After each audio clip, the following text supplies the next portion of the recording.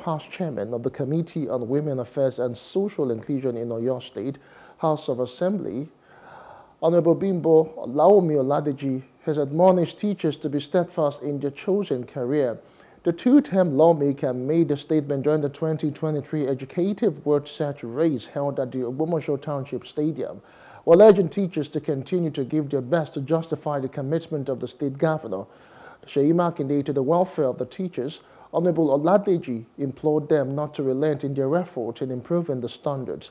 The acting vice-chancellor of the Ladoke University of Technology Ogbomoso urged policymakers to drive policies that will improve education in the country. I think education is expensive. Try ignorance. And from that perspective, we should be able to take note of the importance of education in human development and consequently the importance of teachers. The most annoying thing now is that our students are no longer students as we used to see them before. Hooliganism is the order of the day.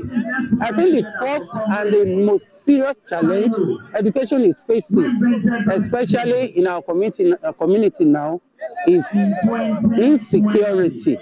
I think the government and the individual in the society should come to the aid of education to make our schools secure, to make the lives of teachers secure. So much is being done by the government, the executive governor of Oyo State, our neighbor governor, Governor Seyi Makinde, and much is expected of you. Your salary is being paid as and when due. And the only thing you can do to assist the government is to put in your best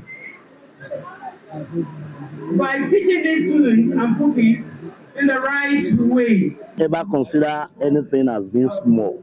Don't ever consider any impact you can make on anything to make it positive. Do your best and leave the rest, and let the future be guided by itself. Hello, hope you enjoyed the news. Please do subscribe to our YouTube channel and don't forget to hit the notification button so you get notified about fresh news updates.